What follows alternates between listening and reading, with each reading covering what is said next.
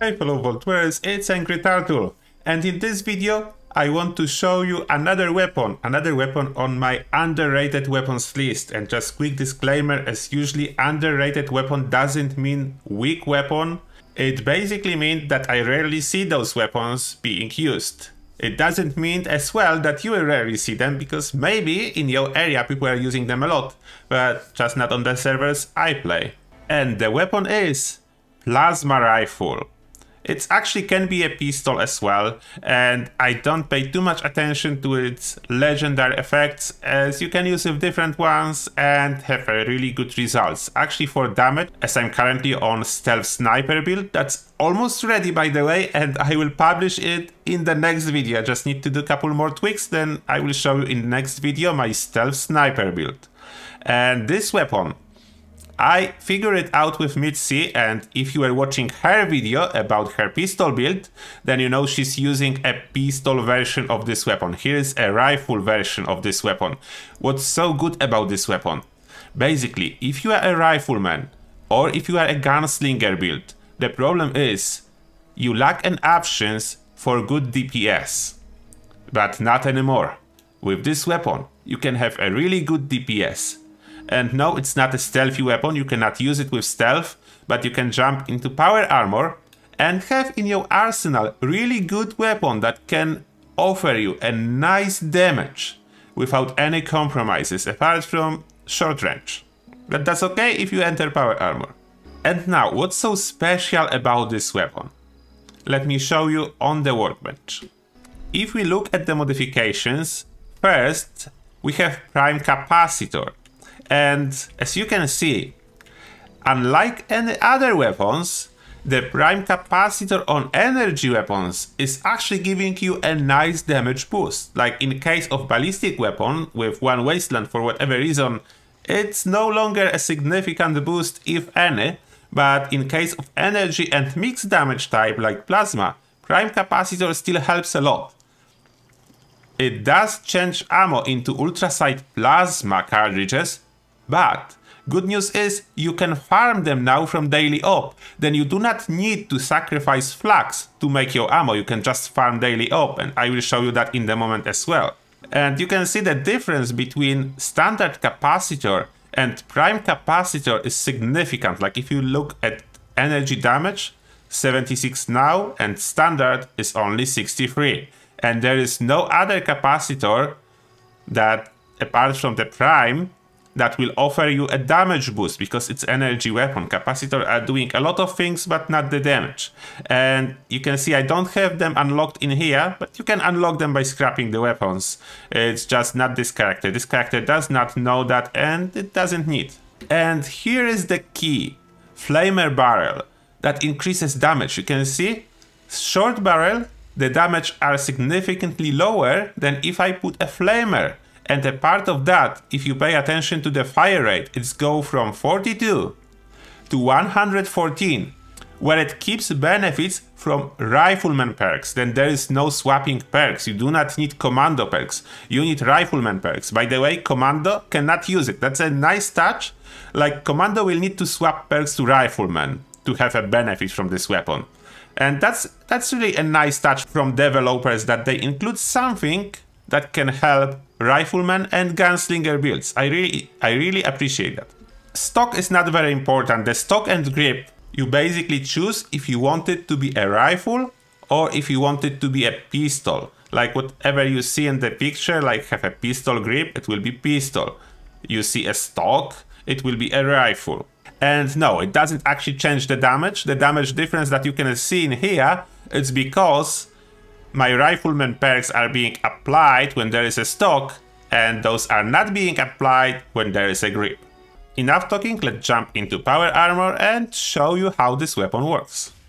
And now I'm here in the golf club because I want to show you something that other weapons are not doing and flame time weapons are doing. The damage is not a cone shape, but if enemies will stand in straight line, you can see that I killed multiple ghouls with one shot. Like that. If they are in the straight line, it's coming through enemies. Then you can kill more than one, and damage, that's a full health build. then damage is impressive. Like, you cannot expect any better than that, especially after OneWasteland. The damage is great. Like, there was no problem. And look at the ammo capacity. I used like 50 plasma cartridges, and I still have 250 loaded in. Then that's really not a problem. The ammo capacity is crazy, which means you will have a good DPS, a really good DPS with this weapon. And even without utilizing stealth, because actually you can't, but that's, as I said, not a problem if you have at least one power armor. Now let me demonstrate it on daily op, and we have robots that the toughest enemies you can get. Luckily, not the resilient ones, just freezing ones.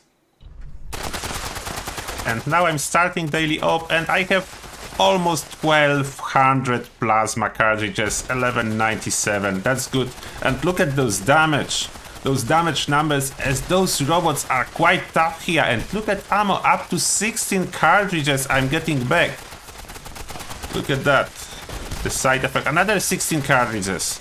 And here 8 cartridges. I don't know what's the highest with the lowest possible that I can get, that's 12. Then it seems like between 8 and 16, that's another 8.